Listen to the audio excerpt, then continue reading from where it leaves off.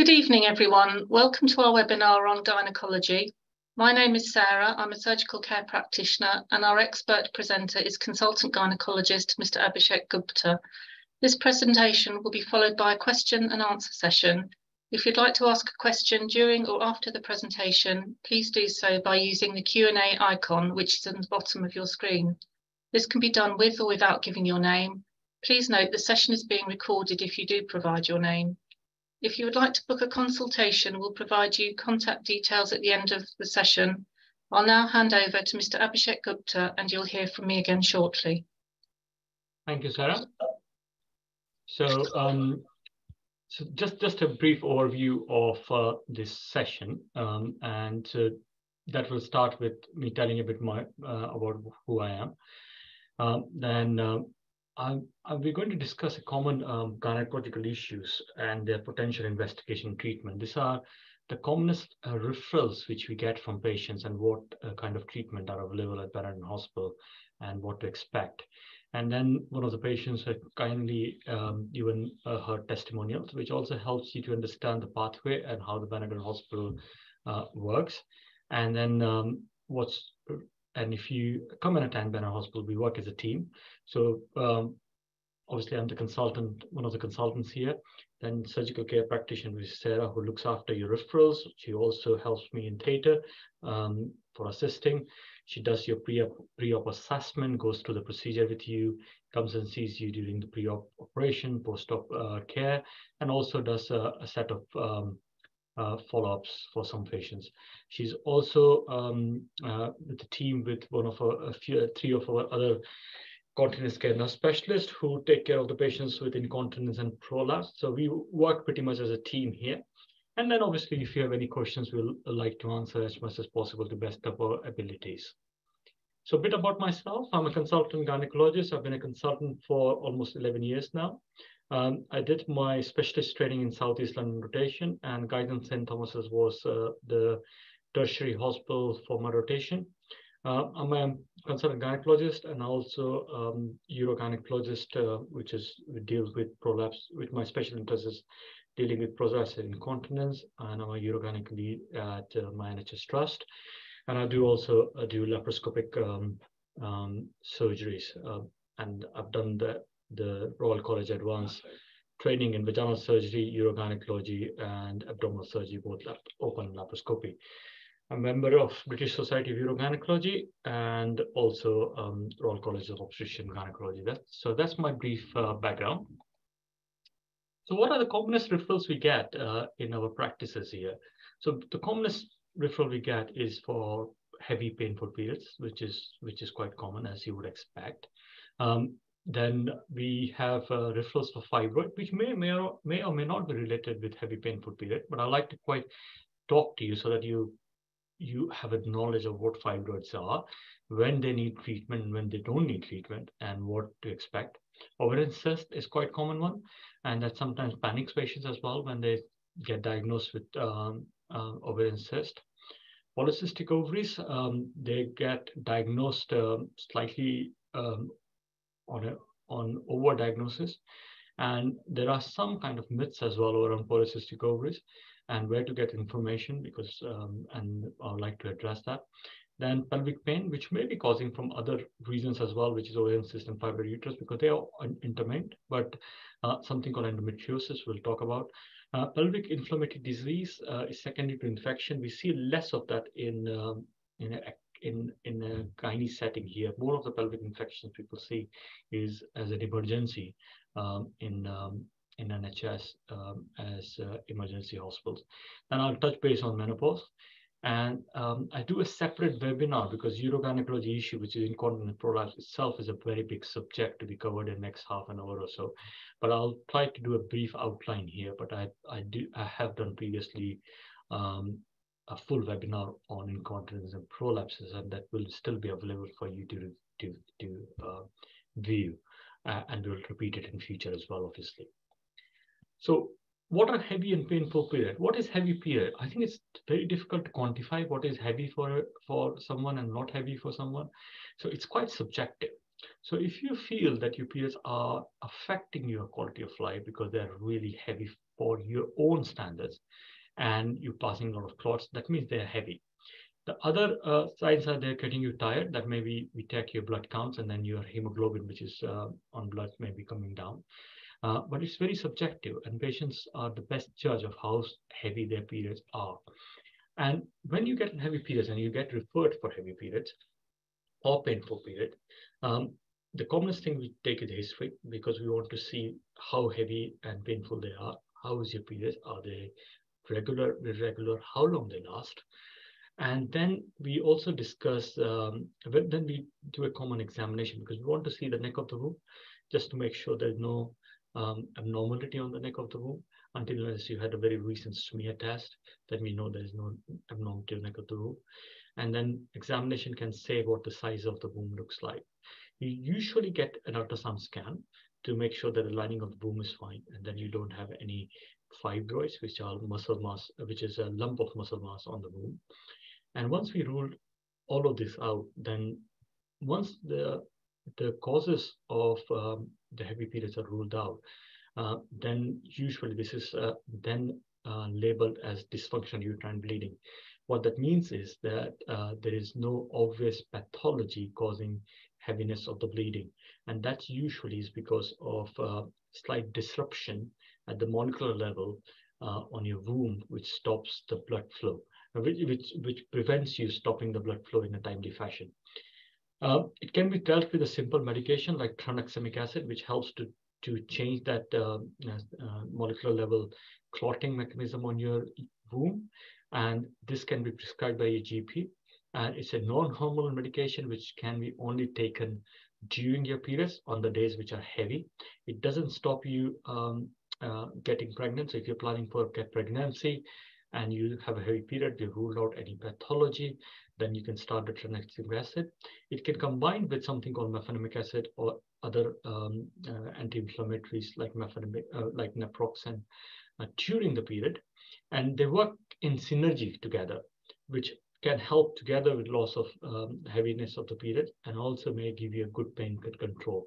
And again, this needs to be taken only when the days are heavy. Then, if that doesn't work, and obviously if you are not planning for pregnancy in a recent future, then you can have either then you can try the hormones, which can be either the contraceptive pills, which can be combined, or even progesterone only pills if you have any side effects of the combined pills, or you can have an implant or depot injection, or you can have a Mirena coil cytidine, which is a hormone containing coil. The advantage of Mirena coil is it's a local coil. So the hormone which gets secreted is secreted in a controlled fashion, and it acts locally around the womb. So amount which comes in your bloodstream is so small that doesn't get any systemic side effects. It's effective for almost 80% of the patients. So 4 in 5 patients are happy with this coil. The periods are much lighter, or some people do have the period stops. And when you want to get pregnant in the future, when the coil is removed, your fertility returns back to normal very quickly. So that's an advantage of the coil. Then if things don't work, then we're talking about a surgical option, which we obviously have to reserve for patients if they are not contemplating pregnancy. So what is ablation? Well, ablation is a procedure where basically we have a look inside the womb with the camera and then use a technique called NovaSure, which is with the radio frequency waves. It basically burns the lining of the womb. And 80% of those patients either stop their periods straight away or the periods become much lighter. This is a good option as long as your womb is, the anatomy of the womb is not disturbed because of fibroid. And this is only applicable and only offered for patients who have then completed their family, because after this, highly unlikely you'll get pregnant, though this is not contraception. Then hysterectomy is a major surgery, but we do it routinely if things don't work on patients, and that's a gold standard. If you have a hysterectomy, you will not have periods. Myomectomy is a procedure to remove the fibroids if you have chunky fibroids causing heavy period, and this I will only recommend if you are desirous of future fertility and you've got big fibroids. But we'll talk about fibroids in a minute. So as I said, we'll talk about fibroids in a minute. So it nicely leads out to fibroid, which fibroids are mainly the benign kind of muscular growth on the womb. So if you look into the slides, there are three kinds of fibroid. One you will see on the top, which is called, which is here, which is called pedunculated fibroid, which is a fibroid on the surface, which is small stalk. So that is the muscles of the womb. That's the lining of the womb. That's your neck of the womb, and that's the vagina. That's the anatomy. This fibroid here is called submucosal, which is now disturbing the lining of the womb. And this fibroids can cause heaviness of the period. This fibroid, which is in the line, which is on the surface of the womb, this one and this one, they usually don't cause any heaviness of the period. They can cause discomfort, and if they're large, can present with a pressure effect, like pressure or like discomfort in the pelvic region, or they can also present sometimes pressure on your bladder. So you may go for water whisper not often, and it may be uncomfortable for you. But these are the pressure effect on a large fibroid, but usually they don't cause heavy periods. The fibroid here, which is inside the lining of the womb, which is called submucosal, this one and this one, or on the muscle, which is called intramural. So one in the muscles are intramural, one in the lining of the womb is submucosal, and one on the surface of the womb is called subserosal or pedunculated. So these two fibroids can cause heavy periods, and they can also cause, if they are big, they can still cause pressure effect. Submucosal fibroid can also cause you bleeding in between your periods, and the pain with fibroid is usually either discomfort from pressure, or sometimes when the blood supply to the fibroid gets stopped, it can cause pain because of degeneration of fibroid. If it's in the cavity here, which is submucosal, or it is a big mass which is stopping your tubes, or in preventing the embryo to get implanted here, can cause fertility issues. Now, treatment for the fibroid is depend on where the fibroids are, what symptoms you are getting. So you've got small fibroids, for example, and some people have pain in the abdomen. And I get referred because you had pain in the abdomen, you get an ultrasound, you are in the menopausal age group, you get a scan from you pick up fibroids 3 to 4 centimeter intramural of subserosal, and then get referred because that's fibroid which is picked up incidentally. Now this fibroids don't grow after you go into menopause, so they are usually during your reproductive age group. So if you go into menopause and have small 3, 4, 5 centimeter fibroid, they usually don't cause any problem and doesn't need any treatment. And fibroids are very common. The non-surgical, therefore, fibroids which are not causing any symptoms can be treated as non-surgical route, which is observation. If they're causing a bit of heaviness or period and pain, you can take symptomatic treatment like what I talked about, tranexamic acid, pain relief medication, or simple analgesia. Now, if they're causing real trouble to you, then depending on where the fibroids are and what stage of reproductive age group you are, then we decide what next to be done. So if you're getting heavy periods and the fibroids are on the lining of the womb, we recommend you to have what is called transcervical resection fibroid, which is TCRF. So it's done in general anesthetic. We put a camera through your neck of the womb, inside the womb, and then we use saline to expand this area, and thus we remove this fibroid with cutting it off piece by piece, like shaving the fibroid out. This procedure is called resection fibroid. It's a day case procedure, and you can be going home on the same day. It takes a week or 10 days to recover. So it's a day case procedure. If you have to remove the fibroid on the muscles of the womb or on the surface of the womb, then that's called myomectomy. It's quite a major operation, and it's as major as hysterectomy, if not more. Fibroids are quite notorious with their blood supply, and once the myomectomy is done, it leaves quite a significant scarring on the womb. So if you ever have to have a further hysterectomy or any other procedure after myomectomy, there is quite a bit of scarring. So I recommend myomectomies, if it's a symptomatic fibroid myomectomies, to be offered to patients who have not completed their family and fibroids are causing problems to them. If you have completed your family, then myomectomies are not the best options. Myomectomies can be done in the laparoscopic keyhole or open. Keyhole myomectomies are usually for a single fibroid, around 6-7 centimeter. But if you have multiple big fibroids, open surgery is usually what is recommended. And then hysterectomy is always a last resort to go through. If the fibroids are big or they're causing trouble and you've completed family, we can then think about going for hysterectomy, which is a major surgery. But and as long as your womb is not really big, i.e., not above not coming up from pelvis to the tummy, then most of the hysterectomies are done through keyhole surgeries.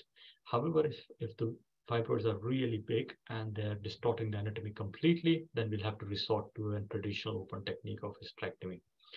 The last option for fibroid treatment is called uterine artery embolization, which is through this radiological technique where we put where it's not done by gynecologists, it's done by radiologists, and we don't offer that at Benenden, but some of the other places do. And this where radiologists with the control of scan, they put little particles which stops the blood supply to the fibroid, and it shrinks the fibroid slightly and may cause you, it won't take the fibroids away. It's not going to stop the fibroids completely. Not all fibroids are suitable for this treatment, but it may shrink the fibroid and give you some relief. But that's also one of the options. Then the next common referrals I get or we get is for ovarian cyst. So in this diagram, that's the womb. That's the tube, which is called fallopian tube, which takes the egg from the tube back to the uterus, and that's the ovary. That's a small cyst which is shown in ovary. This is a really small cyst. This is called simple cyst or follicle cyst. Now, a lot of scans, if you have, especially in the reproductive age group, or even after that, you will find a small cyst. You will not uncommonly form a small cyst, which is follicular cyst. It's a physiological cyst. Anybody who produces an egg every cycle will form a small cyst. Up to 5 centimeter simple cyst is normal, and we often don't have to treat it because most of them get resolved. So all you need is an interval scan in 4 to 6 months to ensure the cyst is not growing up in size. And if the cyst does grow up in size, we may have to resort to treating it with a keyhole surgery. Then other cysts which are common are mucinous kind of cysts, which are again benign, which is slightly different because that's mucin collection inside. Endometriomas are slightly different. Endometrioma are a cyst which is also called chocolate cyst, which is cyst where the lining of the womb, which is called endometrium, are also sometimes found in the pelvis of human being. And in this, it can form a cyst on the ovary, which is then like shedding your lining of the womb or bleeding inside the cyst, which is called endometrioma. Endometriomas can cause pain, and endometriomas are part of it's also endometriosis. And if it's symptomatic, then we will have to do a treatment. And most of the endometrioma are treated by keyhole surgery. Either we take the cyst out and do the treatment with a keyhole surgery. And if you have completed your family and you're near the menopause, then and if the endometriosis is quite severe, then we may talk to you about removing the ovary and endometriosis or offering a hysterectomy, depending on what operation you had and what is your fertility options and various things. But standard for a young patient, if you have got endometrioma, the first treatment is do a keyhole surgery and take the cyst out. The dermoid cysts are very common. What is dermoid cyst? As you can see, ovary produces egg, and then when it meets sperm, it produces gets an embryo, and from embryo, the whole human being develop. So the ovaries have the cells which can develop to anything, and that's called germ cells. So what dermoid cysts do is dermoid cysts are from this little germ cells, anything can develop. So there's a cyst form which can have like sebaceous material, which is like your sweat. It sometimes has hairs. It sometimes can get bone, and it can sometimes have teeth and various kind of things. So anything which is from a germ cell can develop. It can have a dermoid cyst. Spoiled dermoid cyst can be left, But if it's large dermoid cyst, then we often offer you a laparoscopy and remove or keyhole surgery and remove the cyst. If the dermoid cysts have gone quite big, i.e.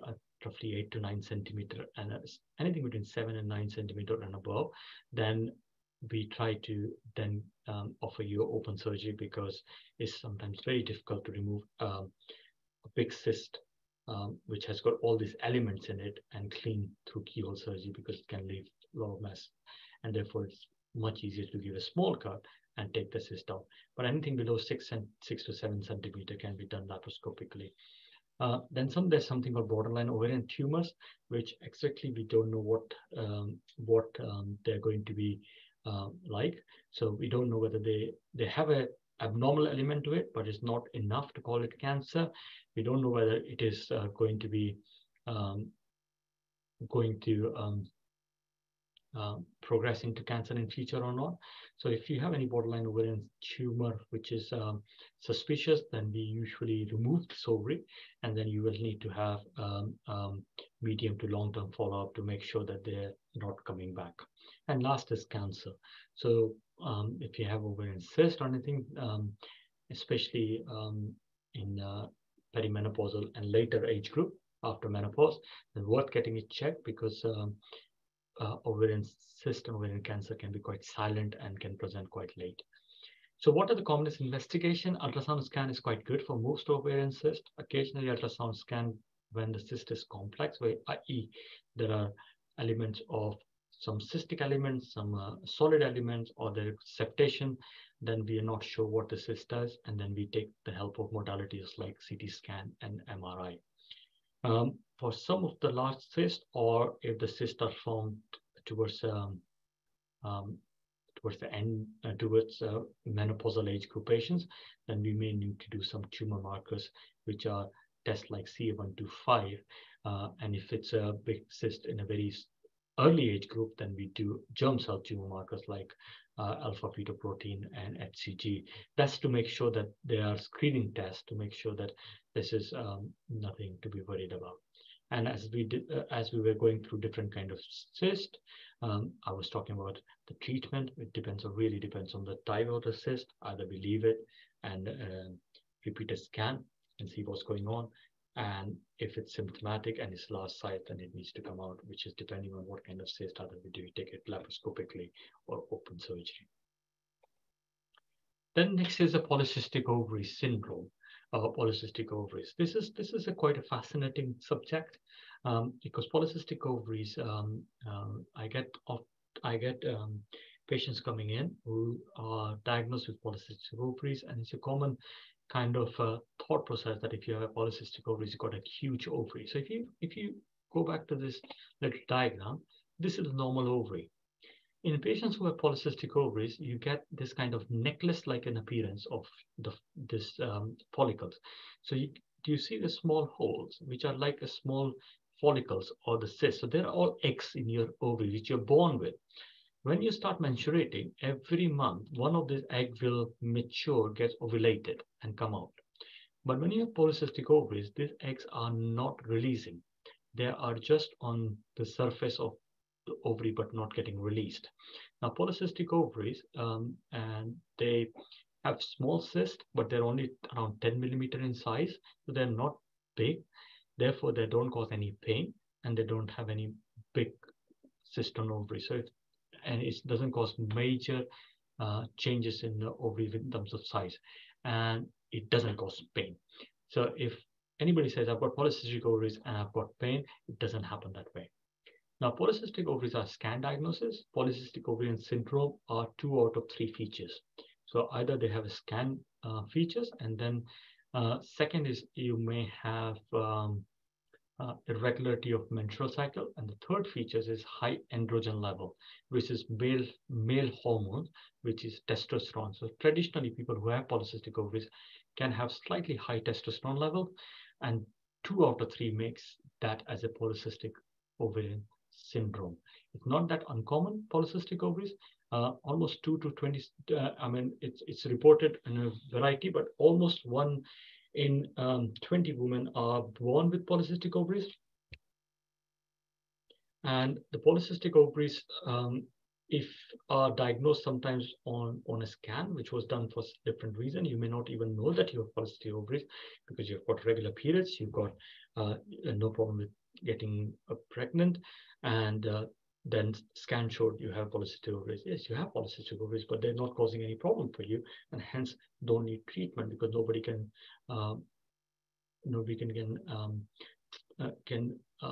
cure polycystic ovaries. And if they're not causing any problem to you, it doesn't need any treatment. So what are the common presentation? It can cause irregular periods, and some people to an extreme spectrum may not have any periods. As I said, polycystic ovarian syndrome, these patients or this woman will have slightly high male level hormones, which is called testosterone, and hence may have slightly more growth, more tendency towards having male pattern of hair growth. Some people have, and they can be slightly overweight or maybe very overweight, and they may find it difficult on losing the weight. Some people have acne, and if you're not having regular periods, you may find difficult to conceive. What are the treatment for it? Healthy lifestyle is most important. Even if you have overweight and you find it difficult to lose weight, we will first and foremost ask you to consider losing weight by having either seeing a dietitian or see a GP to see anything helps in community. Having a healthy lifestyle, making sure you follow a diet pattern, take help from things like places like Slimming World, whichever works for you. Regular exercise and less consumption of any high fat or carbohydrate, which will help.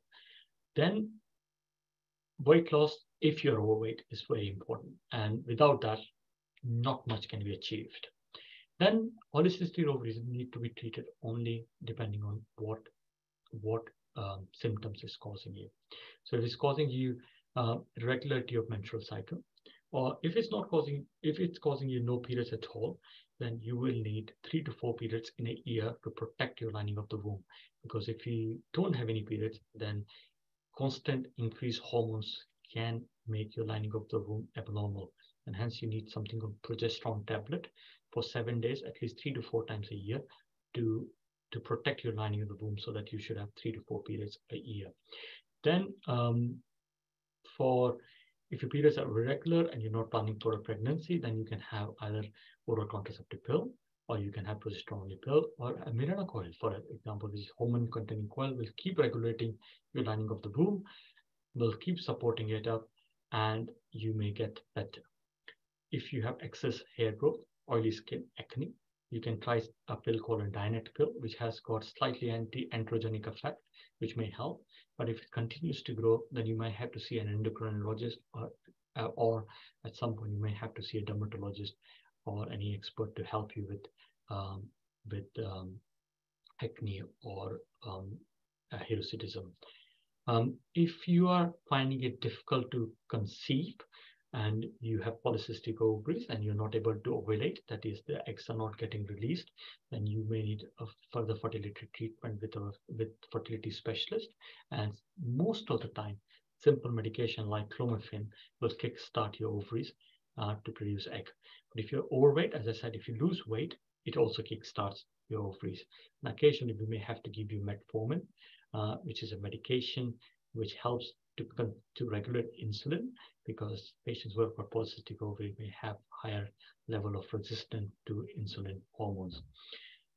If you have polycystic ovaries, if you want to read something on it, Google can give you a lot of jargon, and it's very difficult.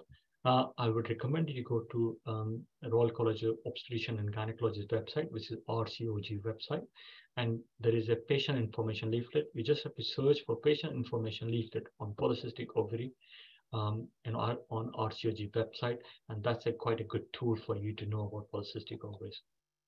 Then endometriosis, that's again a common one, where the lining of the womb, which is this one, which is shed every cycle, is sometimes found in your pelvis, which is called endometriosis. So lining of the womb is called endometrium shed every cycle, but sometimes it's found outside the pelvis, which is called endometriosis.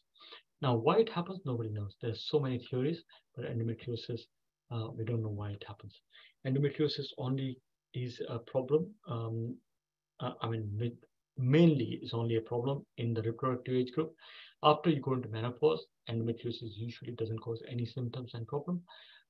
Endometriosis can present, some people have no symptom endometriosis and we do keyhole surgery for some other reason and say, hang on, you've got some endometriosis. It doesn't need treatment in that case if you've got no symptoms. But endometriosis can present with quite painful, heavy periods. It can also present with pain during sexual intercourse.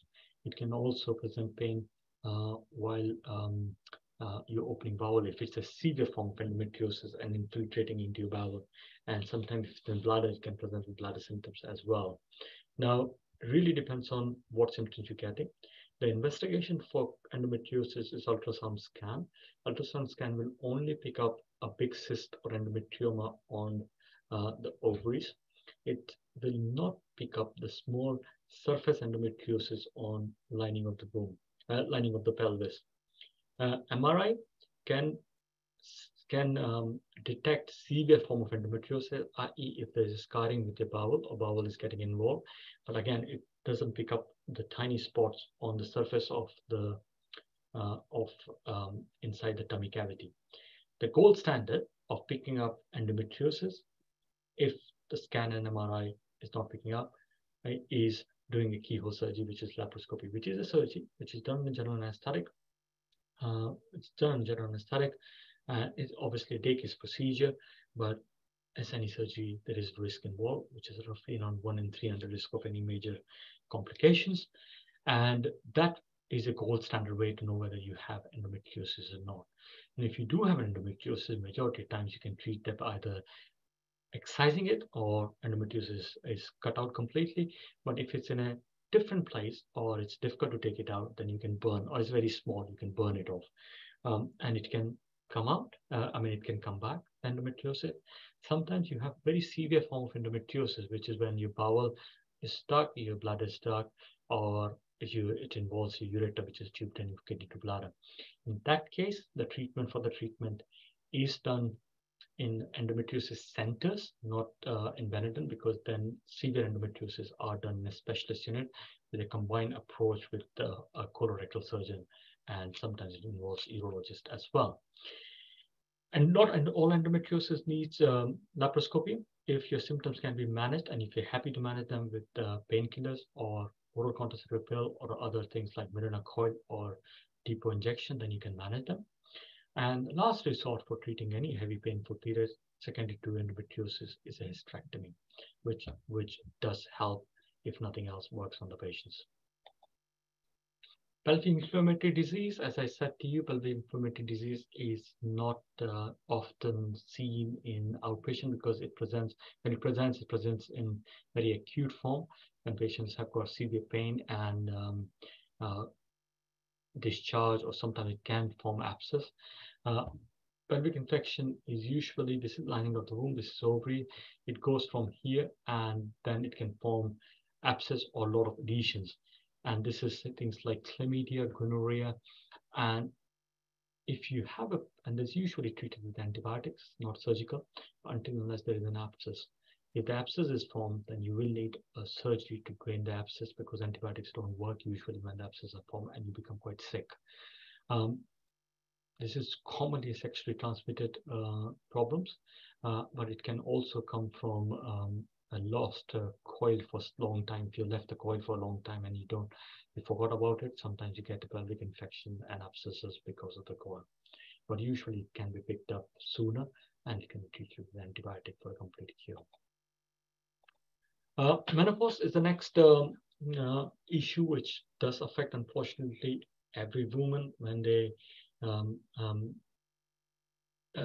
in their lifetime. Not everybody will be symptomatic though. Some people go through menopause without having any symptoms. The average age is roughly around 51, and we often diagnose menopause with absence of menstruation for 12 months. Perimenopause is a time when you are not into menopause, you still have the periods, but it can be variable. It may be irregular. It may start getting heavier, or you start getting symptoms like hot flushes and night sweats that get perimenopausal. And that can last for variable time. It can last from 6 months, a year, or even maybe more.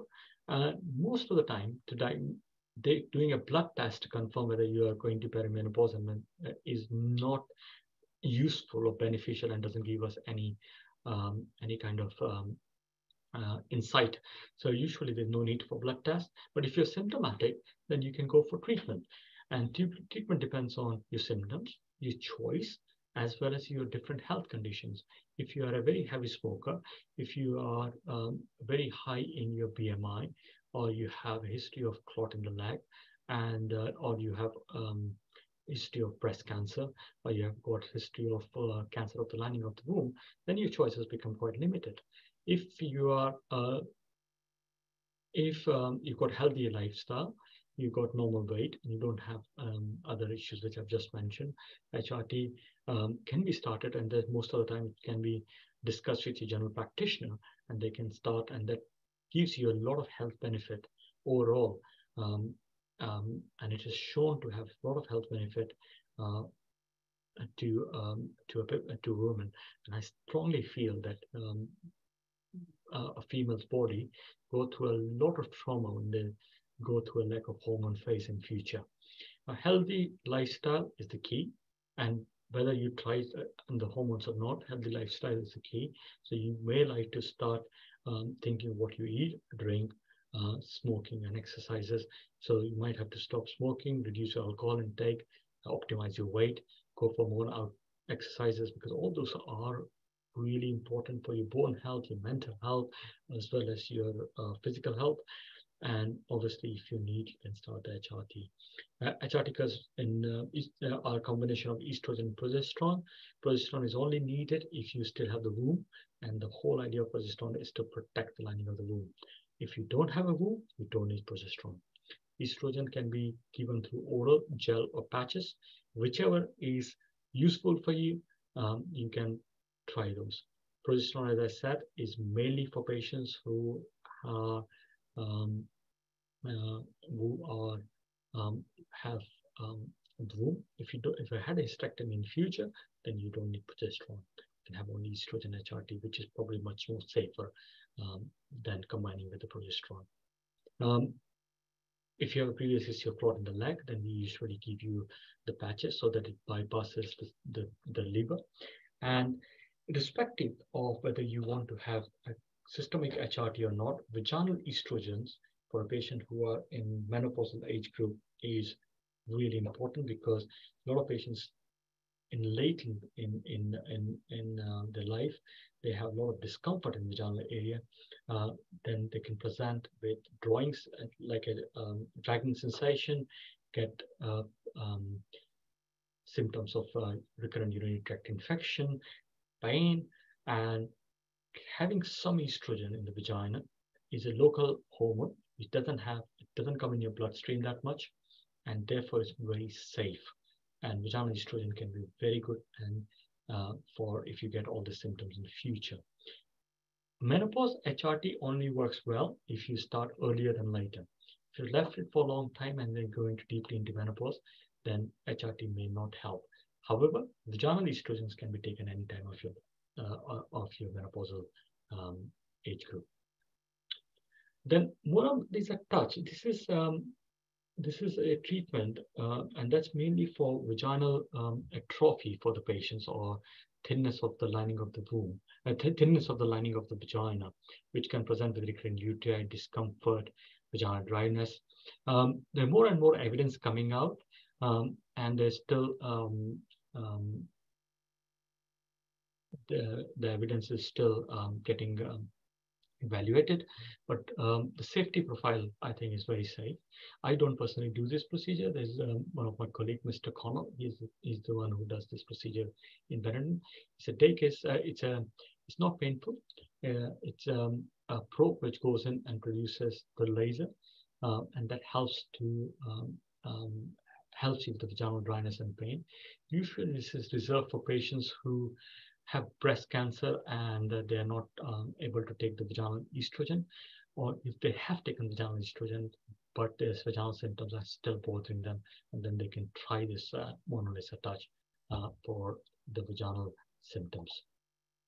And that's, as I said, used with a small probe. It delivers low power energy, which is laser, and it stimulates the growth of collagen in new blood vessels. And that's how it helps to manage the proper balance for the vaginal mucosa.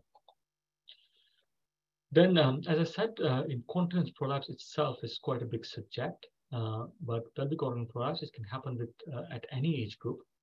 It's not only related with menopausal or older age group, it can happen in younger age group as well. However, it's more common for older age group purely because when we all go older, our supporting tissues do get weaker, and menopause also makes the tissues weaker. So in this diagram, if it's a two-dimensional picture, front thing you notice is the bladder, which drains water out. Then on the back, you have a womb, vagina, and the back passage. Then if when the prolapse comes down in the middle, which is the womb, it's called uterine prolapse. When the bladder sacs into the vagina, it's called cystocele. And when the bowel comes to the vagina, it's called rectocele. And now, the commonest risk factor for this is repeated straining, like chronic constipation, lifting heavy weights, chronic cough, menopause, as I said, and vaginal birth. So vaginal birth, especially if you have a forceps delivery, it can give a lot of trauma to pelvic floor, and that can cause prolapse. Hysterectomy, no, womb prolapse, the treatment can be vaginal hysterectomy, which is one of the treatment for womb prolapse. However, if you have no prolapse and you have a hysterectomy, it does increase your chance of a prolapse of the vagina in the future, because when we do a hysterectomy, we do have to cut the support structure of the womb to get the womb out. And again, if you have a lot of overweight, it does put the pressure on the pelvic area. Now, treatment of pelvic organ prolapse is depending on your symptoms. So first and foremost, we like you to optimize weight, avoid lifting heavy weights, when constipation, pelvic floor exercises, see the pelvic floor physiotherapist. As I said, here we have 3 continence care nurse specialists who does pelvic floor exercises and can help with your symptoms, as well as go through the bladder retraining. We talked a lot about vaginal estrogens, which can help to make your symptoms better. And then there's something called vaginal pessary, which is like a ring or comes in a different size. It goes in the vagina.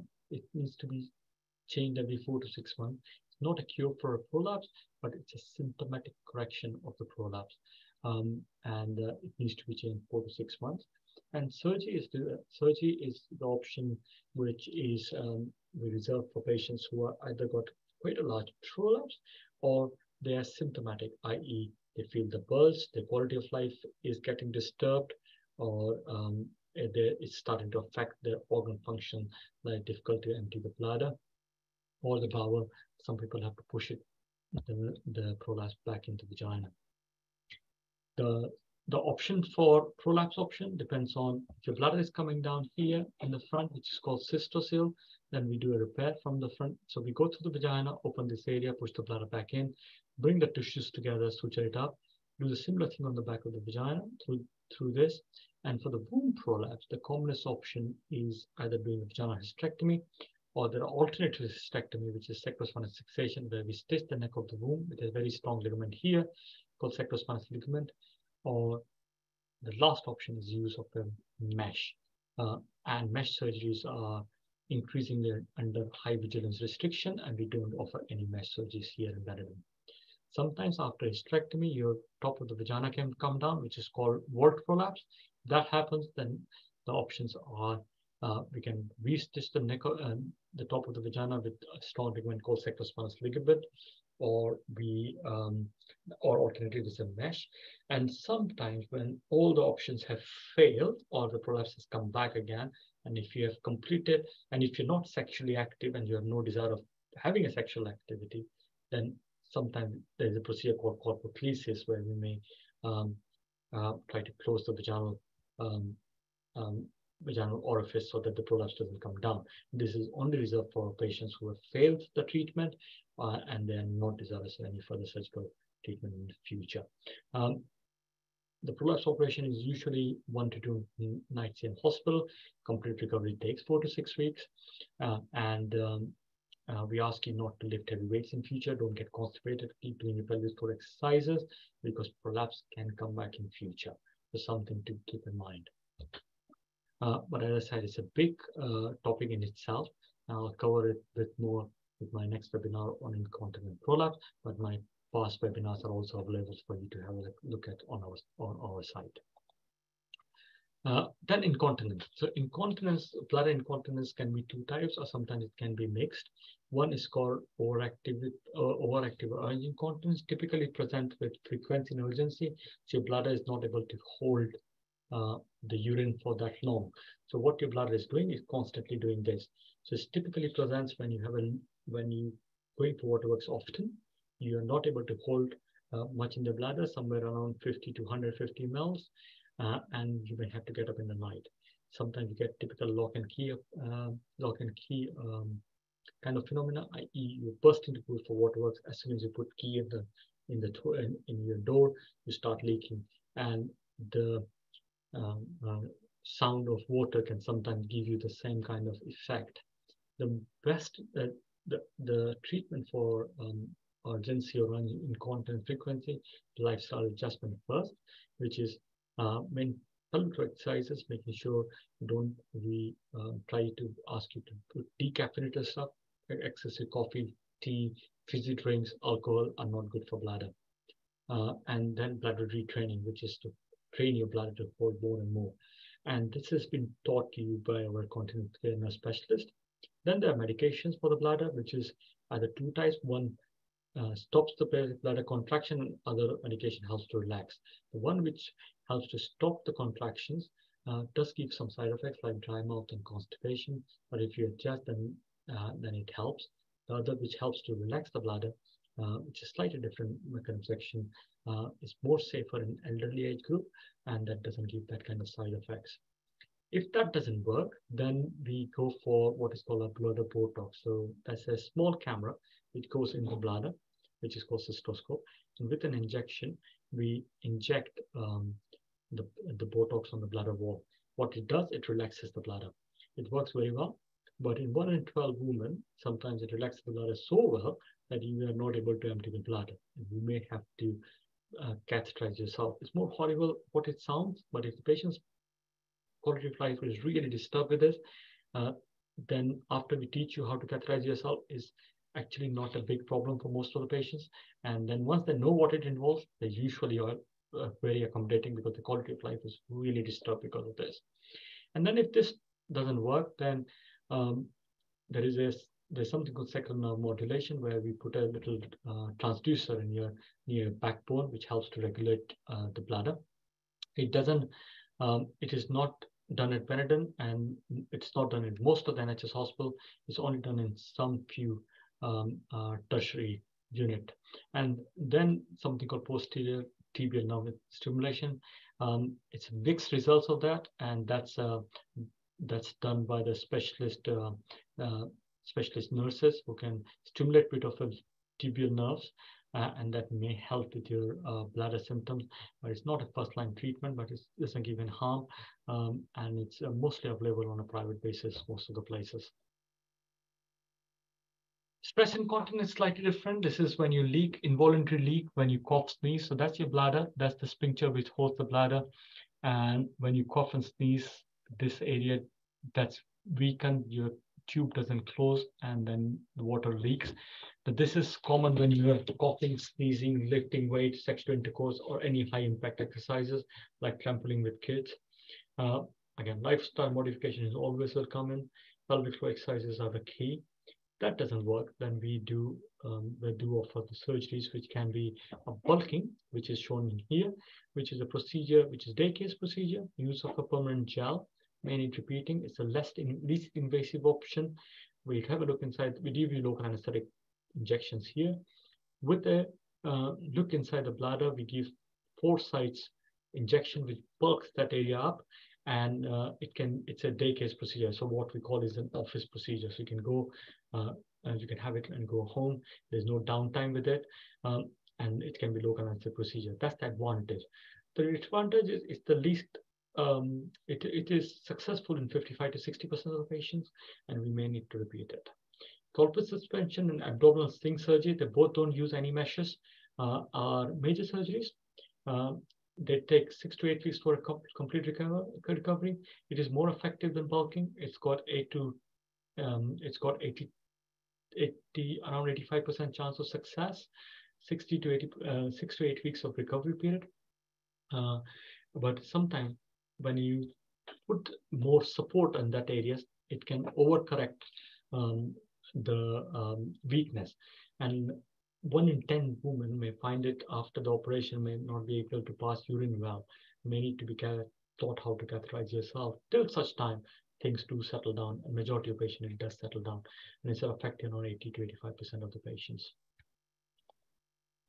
I'll hand over at this point to Sarah.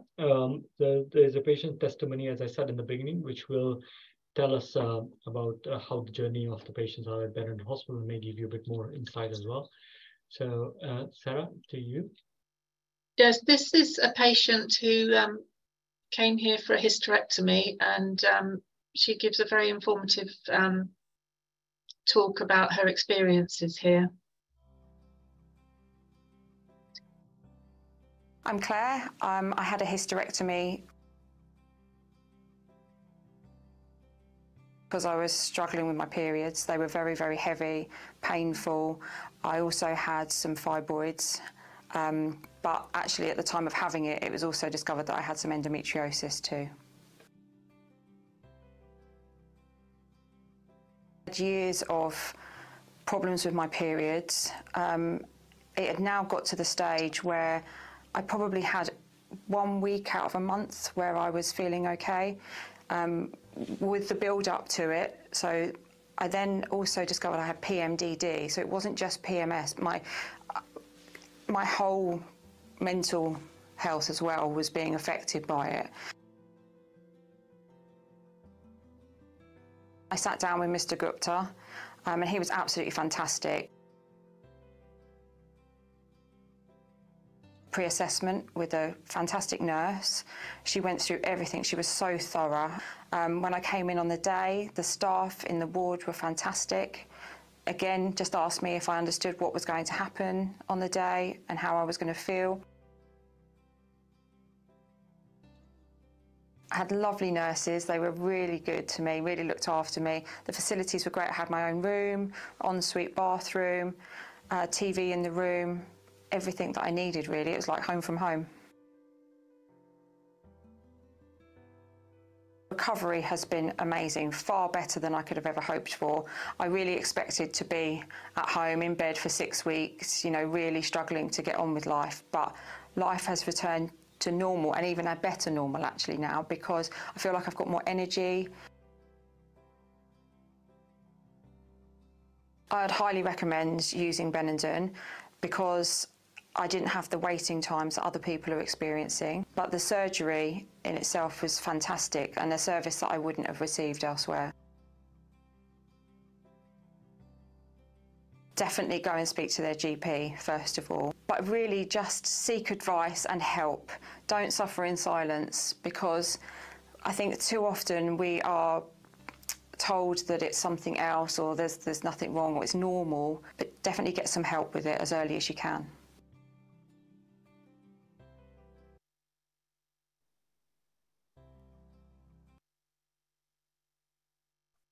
So I'm Sarah, and I'm a surgical care practitioner who works with the gynaecology team here at Benenden. I originally trained in the 1980s, and my favourite ward was the gynae ward, and I also enjoyed working in theatre. So for me, I now have the dream job working with the gynaecology patients and assisting in theatre.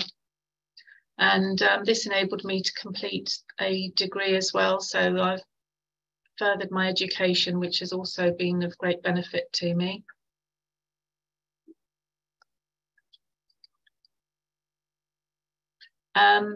This just gives you an overview of my role.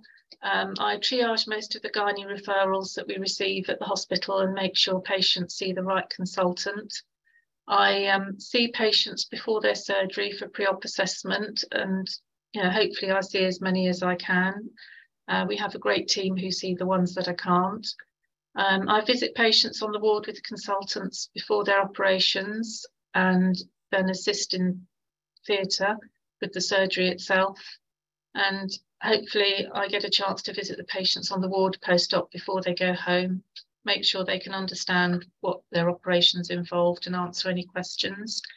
Some patients I do a telephone follow-up, and other parts of my role involve helping out in our ambulatory care unit, where we do hysteroscopies and cystoscopies, that's checking inside the womb and also checking inside the bladder.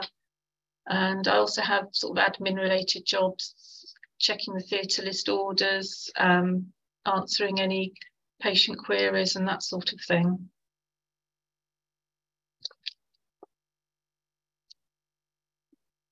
We'll now take some questions.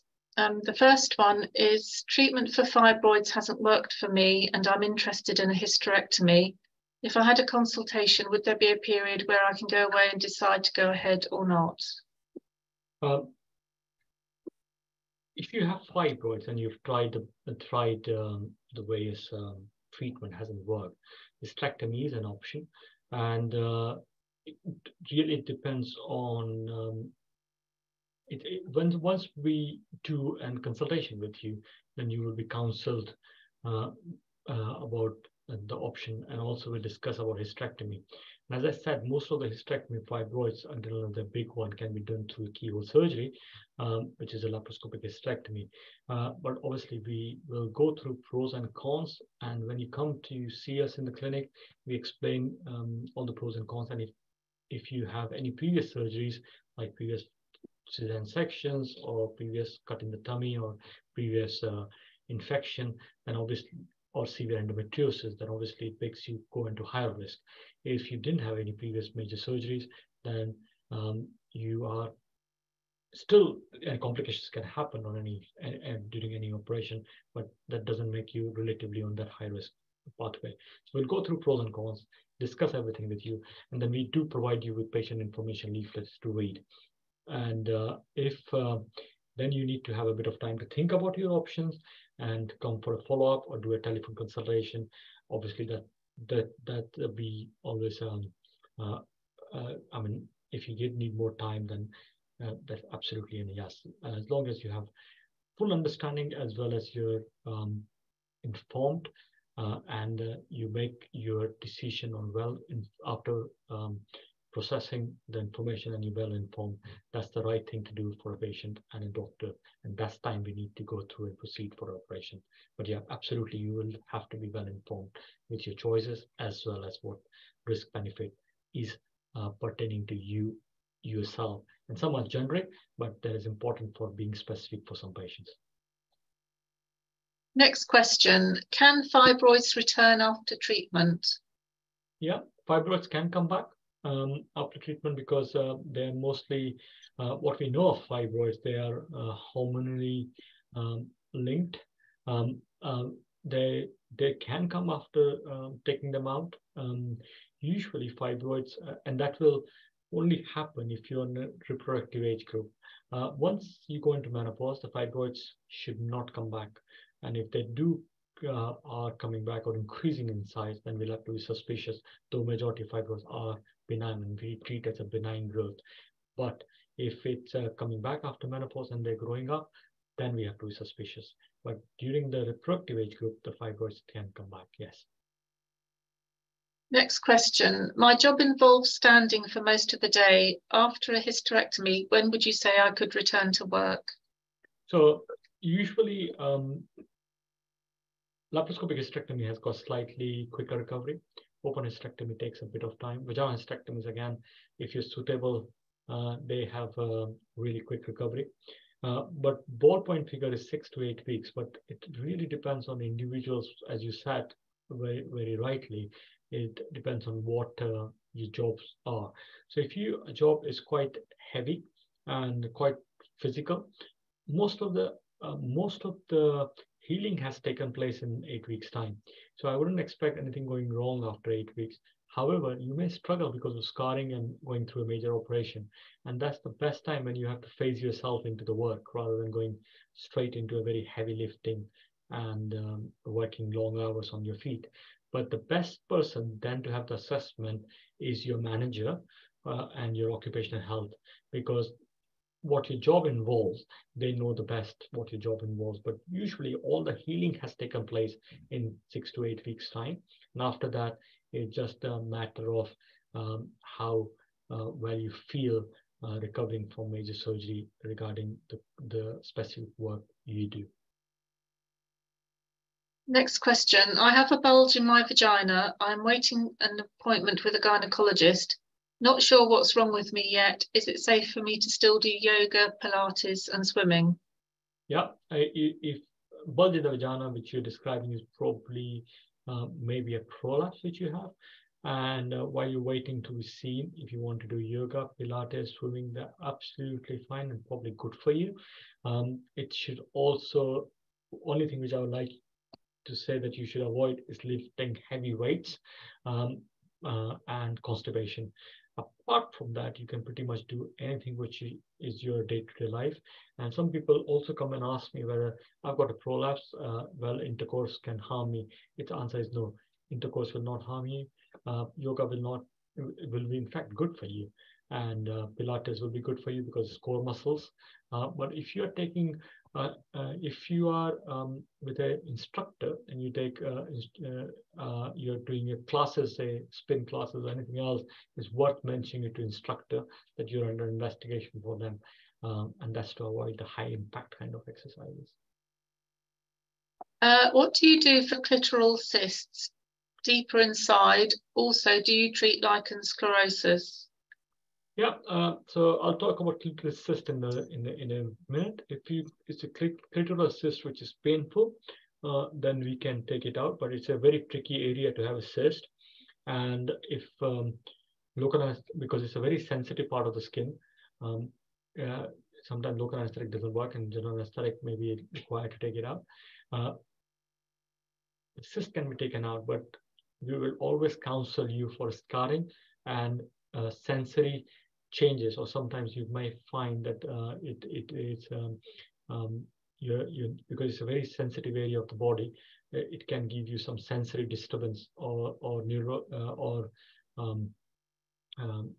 some nerve kind of changes, and after the cyst is removed. But majority of patients are okay, but that is a standard counseling because we don't know how much once that cyst is taken out and the scarring will affect the sensation in that area. So that will be the counseling. Second, lichen sclerosis, yes, we do diagnosis as well as treatment for lichen sclerosis. For today, we did a verbal biopsy to confirm the lichen sclerosis in ambulatory care unit here under local anesthetic, which is a little biopsy from the skin, which goes to the lab to be looked at. And we do treatment for lichen sclerosis. If the treatment we do, which is with a use of steroid cream as well as hormones, most of the patients will work very well. If we find that it's not working well, then we have our onboard dermatologist here who are we work in quite a good partnership, and we can always take help from each other if it doesn't get resolved. And the symptoms do continue, but majority of patients it does get sorted. The next question, my daughter has issues with irregular heavy bleeding whilst on the progesterone only pill. Yeah. She also has thrush regularly and has been treated for pelvic inflammatory disease. Her GP seems reluctant to change her pill and just keeps doing swabs. Is there anything you could do to help? And if you can, what should we ask her GP to refer her for? So if she's getting heavy irregular period and also bleeding irregular on progesterone pill, that's one of the reasons for referral. That's important. And then once and I don't know what age your daughter is, because and we only see adult patients who are 18 years and above in Benenden and in Benenden. And if you will get an ultrasound scan to make sure there's lining of the womb and there's no fibroid or anything else. We may have to examine to see what the neck of the womb is doing and see whether there's anything else is causing up. And then we can change. And if the pelvic inflammatory disease has been treated, then we can change from progesterone pill, which itself can cause irregular bleeding and spotting, to a combined pill or a Mirena coil. And sometimes you may need to have a look inside the womb with a little camera, which is called hysteroscopy, to evaluate the lining of the womb. So you need investigation, and then depending on what we see in the investigation, if there's no pathology treatment, then we will change progesterone pill to either combined oral contraceptive pill or a Mirena coil, and that may be more suitable than just a progesterone pill for your daughter. Thank you. If you would like to discuss or book your consultation, our private patients team can take your call between 8 o'clock in the morning till 6 o'clock in the evening, Monday to Friday, using the number on screen. We are offering a discount for joining this session for 7 days and with the terms displayed. You'll receive a short survey, and I'll be grateful if you could spare a few minutes to let us have your feedback. Our next webinar is on knee replacement surgery. You can visit our website to sign up if you're interested. So on behalf of Mr. Abhishek Gupta and our expert team at Benenden Hospital, I'd like to say thank you for joining us today, and we hope to hear from you very soon. Thank you. Goodbye.